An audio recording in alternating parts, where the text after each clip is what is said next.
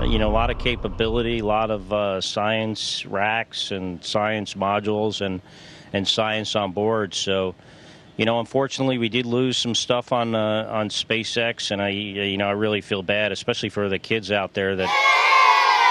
It's primarily taking data and making pictures out of it. That's what this is, a composite of data sets from several different instruments translated into a picture. Small problem with it because there's a very slight gap in between each orbit. So some of those are painted on. It is photoshopped, but it's has to be.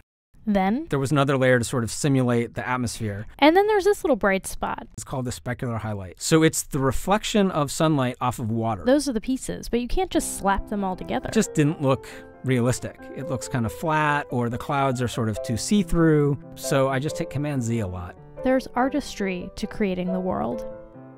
What I imagine it to be. Unfortunately, I'm not an astronaut.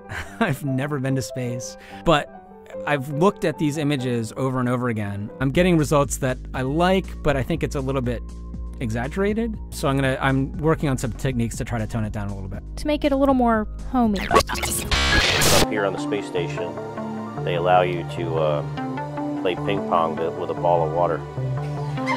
Until next time.